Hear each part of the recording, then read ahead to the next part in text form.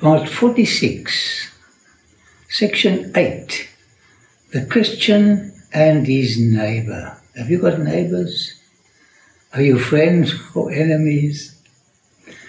We're looking at the parable of the Good Samaritan. True religion consists of active service for others. We're doing a series on others, not us so much. On this, eternal destiny depends. Our eternal destiny depends on our active service, amongst other things, of other people in need. Contact with suffering humanity frees the soul of selfishness. You know, we're born selfish. Look at your kids when they grew up. Selfish. We were born with this, what do you call it? And contact with suffering humanity frees the soul of selfishness. You forget about yourself when you visit a dying cancer patient. On one occasion, an expert in the law stood up to test Jesus. They were always testing him. He always had spies in his audience. They wanted to kill him from the beginning. Teacher, he asked, what must I do to inherit eternal life?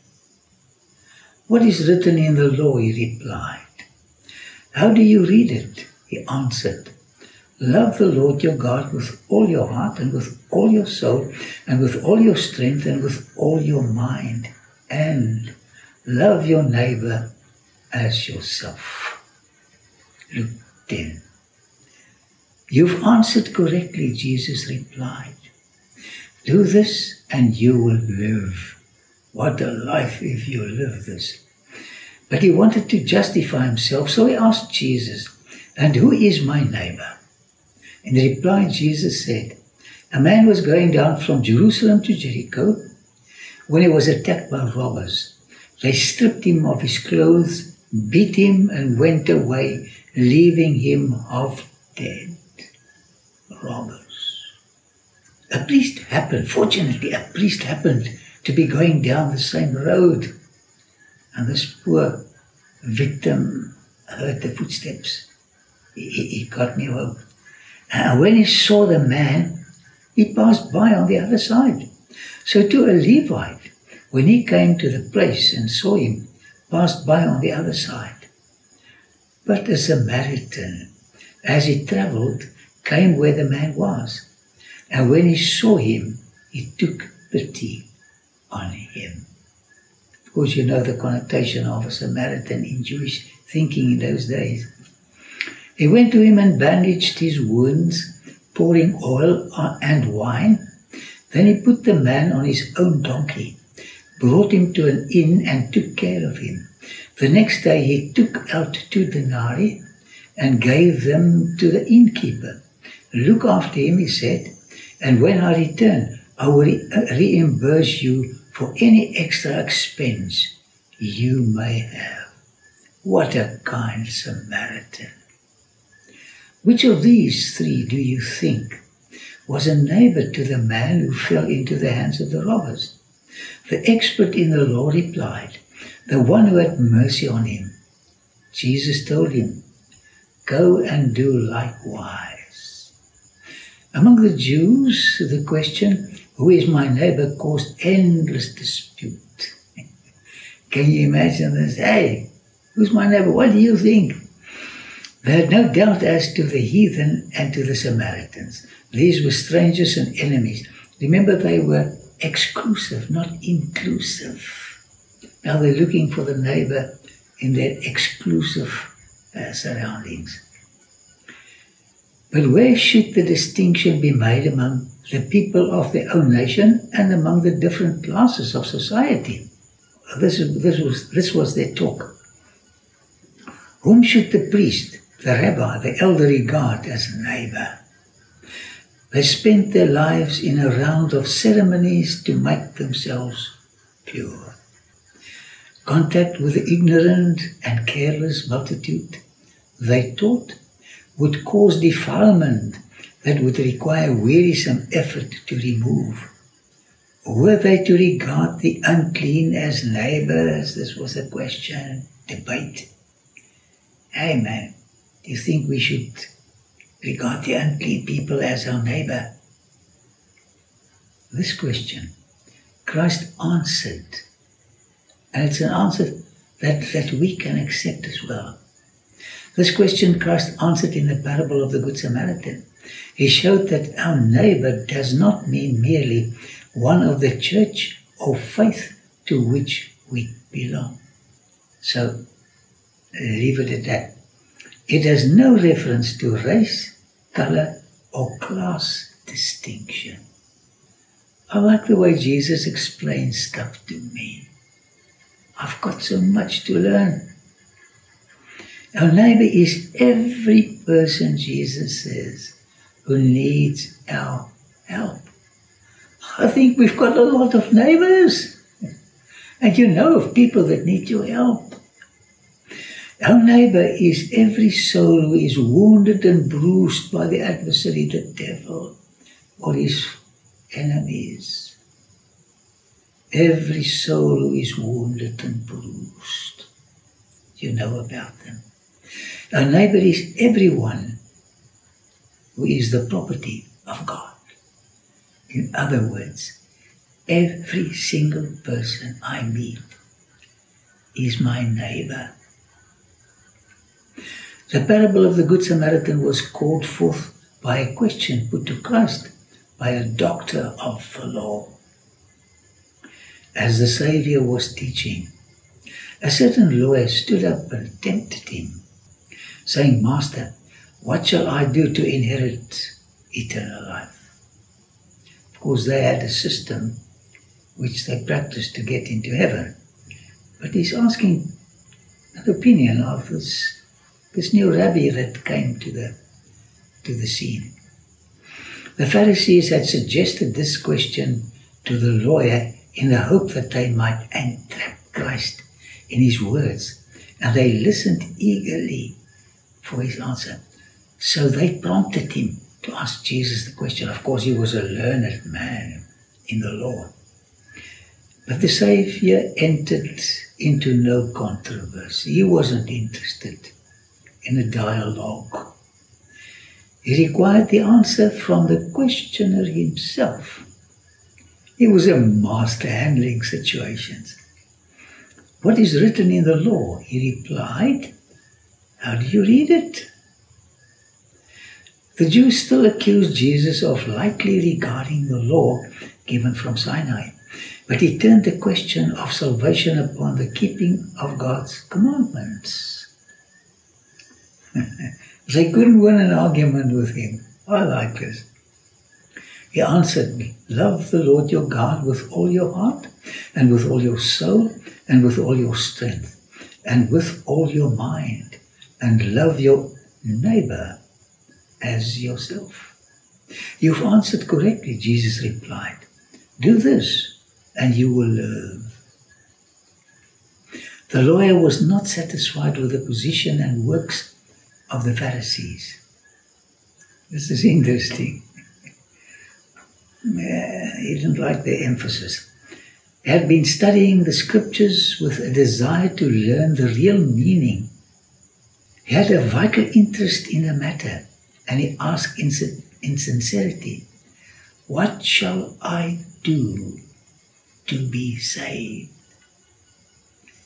Maybe you've asked the question too. What shall I do to be saved? Because every one of us wants to be saved. In his answer as to the requirements of the law, he passed by all the mass of ceremonial and ritualistic precepts.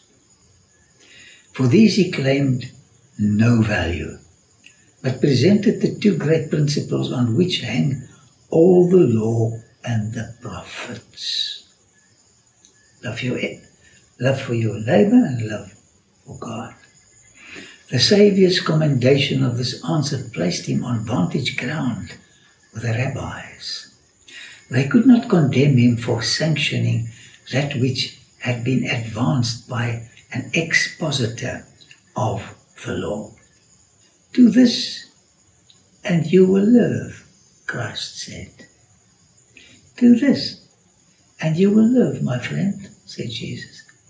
In his teaching, he ever presented the law as a divine unity, showing that it is impossible to keep one precept and break another, for the same principle runs through all. There's unity in the commandments. Have you ever checked if you are obeying all of the 10? Man's destiny will be determined by his obedience to the whole law. Christ knew that no one could obey the law in his own strength, of course. He desired to lead the lawyer to clearer and more critical research as he might find the truth. That he might find the truth. This is an interesting debate. Only by accepting the virtue and grace of Christ can we keep the law. And the doctor in the law was not aware of this. It's not a mechanical exercise. Believe in the propitiation, that's the divine favor, for sin enables fallen man to love God with his whole heart and his neighbor as himself. Propitiation, divine favor. Only by God's divine favor can we accomplish this. The lawyer knew that he had kept neither the first 4 nor the last 6 commandments. This is so interesting. He knew he didn't. He was convicted under Christ's searching words, but instead of confessing his sin, he tried to excuse it. Rationalize. You know, we rationalize when we make a mistake. Yes, but you started the argument first, man, and I was tired. We make excuses. We rationalize. Rather than acknowledge the truth, he endeavored to show how difficult of fulfillment the commandment is. Oh, Jesus, this is a difficult thing to do. Thus he hoped both to avert conviction and to vindicate himself in the eyes of the people, as an image, of course, as well. The Saviour's words had shown that his question was needless, since he was able to answer it himself. Yet he put another question, saying, Jesus, tell me, who is my neighbor, according to your view? Again, Christ refused to be drawn into controversy. Brilliant. He answered the question by relating an incident, the memory of which was fresh in the minds of his hearers. This was front page news in the Jerusalem Herald. Everybody knew what happened there. And they were so ashamed of the priest and the Levite. And they didn't like the Samaritan. So this was quite a subject to discuss. A certain man, Jesus said, went down from Jerusalem to Jericho. It's downhill all the way, 400 meters below sea level. And he fell among thieves, which stripped him of his raiment. He was naked, and wounded him, and departed, leaving him half dead. In journeying from Jerusalem to Jericho, the traveler had to pass through a portion of the wilderness of Judea. This is a barren place. And they've erected a little building shrine there where it happened. You go up and then you go down. So the thieves lived in the caves. They've put themselves in the cave, so when you came there, they could rob you. In journeying from Jerusalem to Jericho, the traveler had to pass through a portion of the wilderness of Judea. The road led down a wild, rocky ravine, which was infested with robbers and was often the scene of violence. Here you can see what it looks like. It was in this area that the traveler was attacked, stripped of all that was valuable, and left half dead by the wayside. As he lay thus, a priest came that way. He saw the man lying wounded and bruised, wallowing in his own blood. But he left him without rendering any assistance. He passed by on the other side. Are we passing by on the other side? Something to think about. There's somebody that needs your loving care. Then a Levite appeared. Curious to know what had happened, he stopped and looked at the sufferer. He was convicted of what he ought to do, but it was not an agreeable duty. He wished that he had not come that way, so that he would not have seen the wounded man. He persuaded himself that the case was no concern of his. He too passed by on the other side.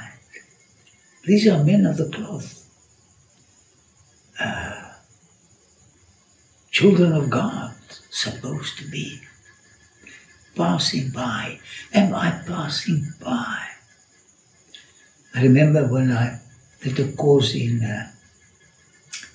counseling, question was asked to me, you're on your way, you've got to meet an appointment. But on the way you saw somebody lying on the pavement. If you attend to him, you lose that appointment that you should attend, which could affect your future.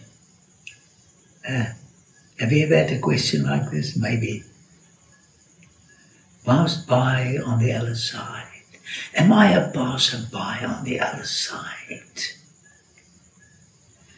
But the Samaritan, the dogs, the outcasts, traveling the same road, they were so prejudiced they felt that God could not bestow salvation upon the Samaritans. They were too bad. But the Samaritan, traveling the same road, saw the sufferer. And he did the work that the others had refused to do. With gentleness and kindness, he ministered to the wounded man. Oh, friend, I'm so sorry. I'm here to help you. And he touched him. He went to him and bandaged his wounds, pouring on oil and wine. Then he put the man on his own donkey while he walked, brought him to an inn and took care of him. Beautiful, a Samaritan. On the next day, when he departed, he took out 2 denarii, gave them to the innkeeper and said to him, take care of him, and whatever more you spend, I will come again. When I come again, I will repay you. What? Paying for him, and if there's a serious problem and they need to use some extra medical stuff, he will repay for that.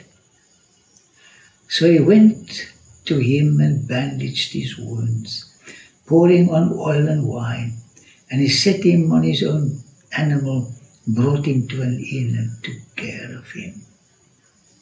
This is what God expects from us. People lying on the road of life, being robbed of their purity, their status. Let's not pass by.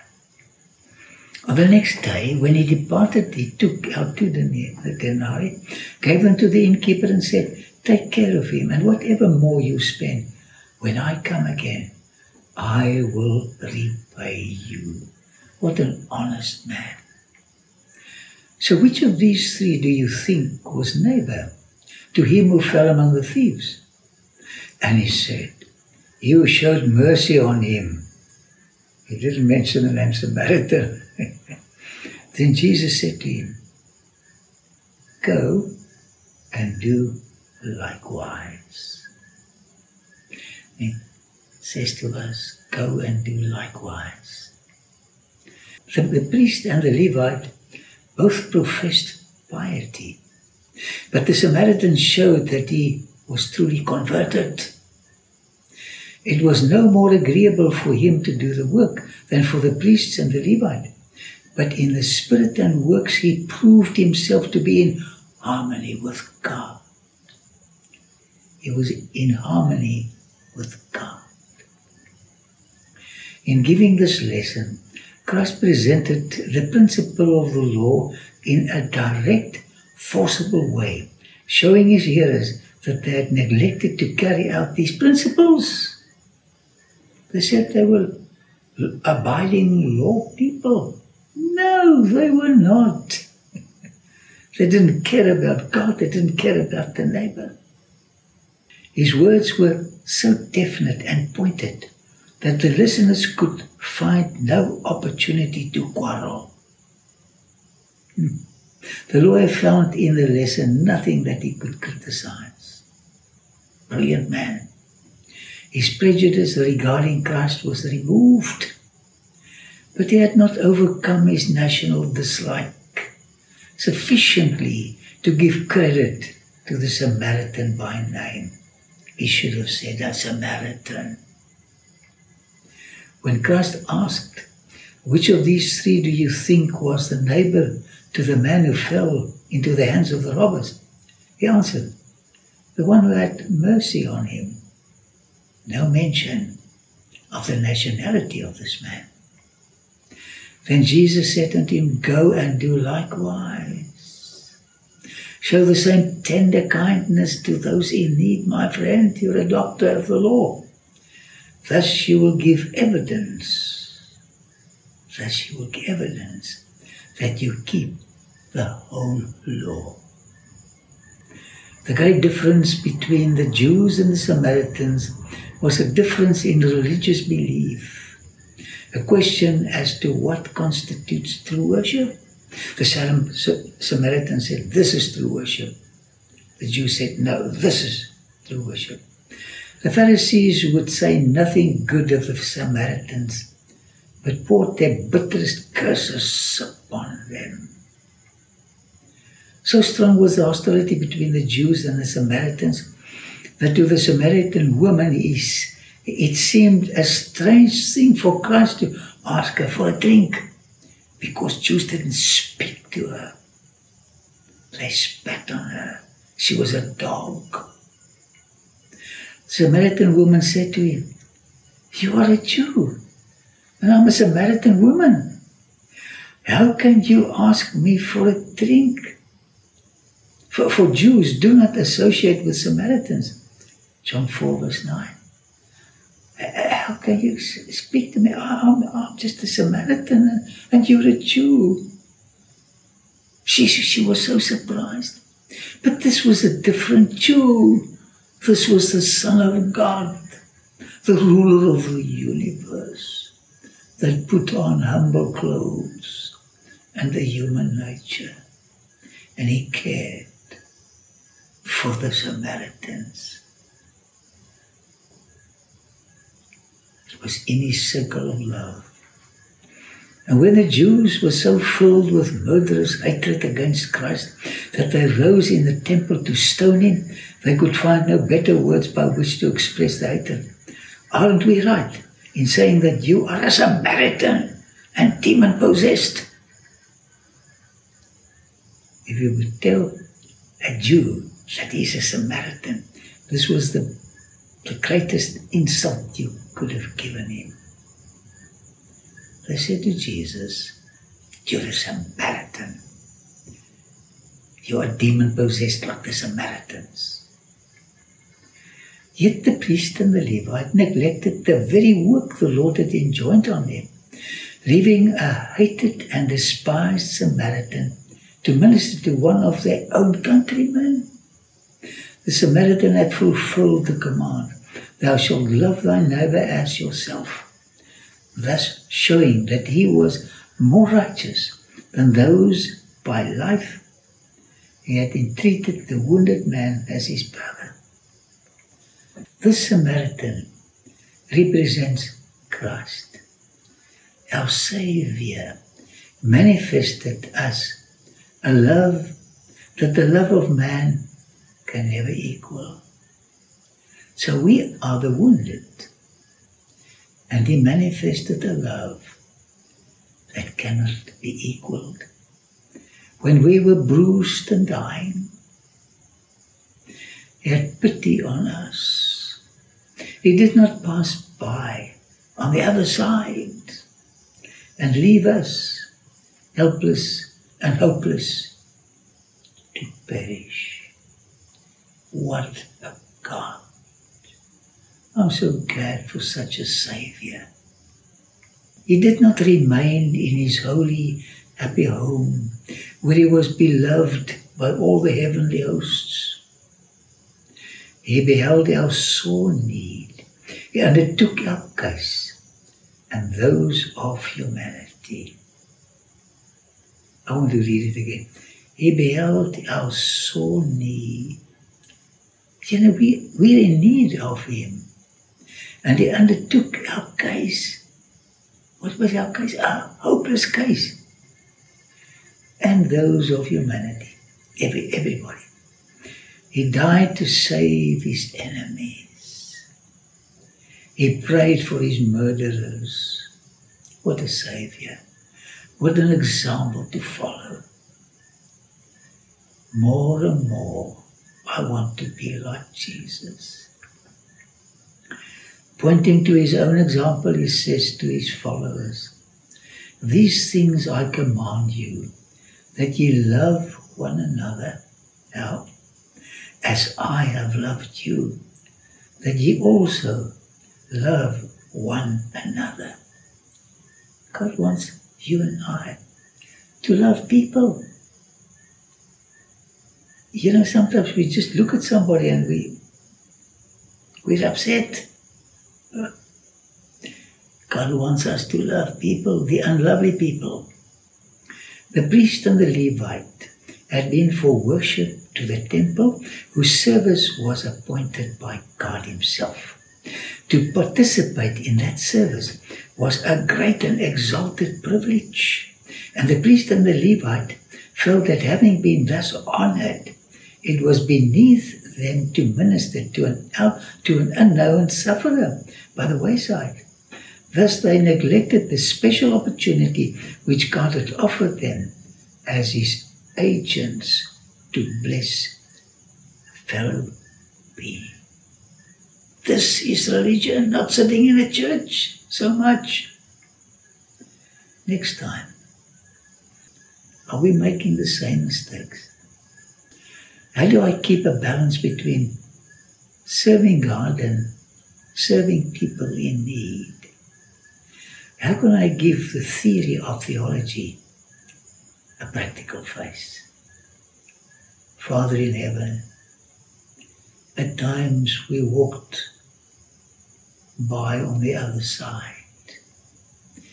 Thank you that you in Christ did not walk on the other side, but you came to us bruised, bleeding and dying, and you healed our wounds, and you paid for our spiritual medical expenses on the cruel cross of Calvary.